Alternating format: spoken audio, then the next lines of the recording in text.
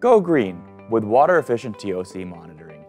Water and its scarcity is a growing issue today, and as water is the main excipient of almost all production processes for pharmaceutical industries, the costs of producing pure water and water for injection are substantial, and the reduction of using water is critical.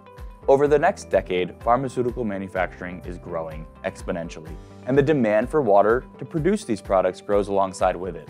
The production of high-purity water is a critical component to pharmaceutical manufacturing and highly expensive due to high energy costs.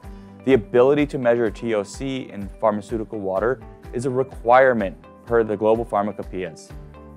There are many reasons to go green when it comes to analyzing your TOC content.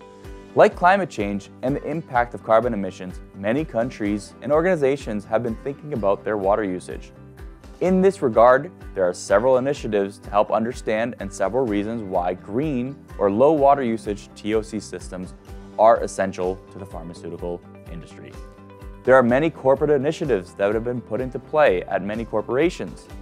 One of those corporate initiatives being lowering carbon dioxide emissions or lowering waste, or where we like to focus is lowering the water usage in a pharmaceutical plant. Meeting the needs of these corporate initiatives, such as lowering water usage, can be achieved with high-efficiency TOC analyzers. The METTLER TOLEDO 6000 TOC-I total organic carbon sensor operates at a flow rate of only 8.5 milliliters per minute, minimizing the amount of expensive, high-quality water used for this crucial measurement. This water-efficient sensor's optimized flow rate can deliver high-cost water savings over a sensor's lifetime. The 6000 TOC-I's low water usage means less water is discharged from a pharmaceutical manufacturing plant. Many previous generation TOC monitoring systems use a membrane-based batch method that do not provide continuous data and consume considerable amounts of water to perform their analysis.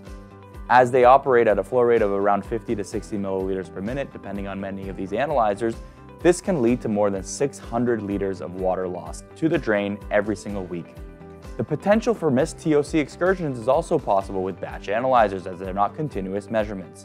In comparison, the 6000 TOC-I sensor delivers real-time, continuous TOC monitoring to improve your process control and operates at a flow rate of only 8.5 milliliters per minute, which only means 84 liters of water is wasted each week, as opposed to the 600 liters.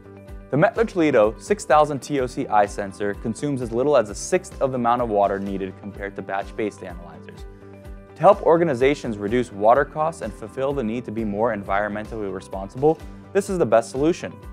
An organization wishing to implement a greener TOC analysis process can therefore install this low-flow analyzer and realize the reduced costs of less wasted water in a short period of time.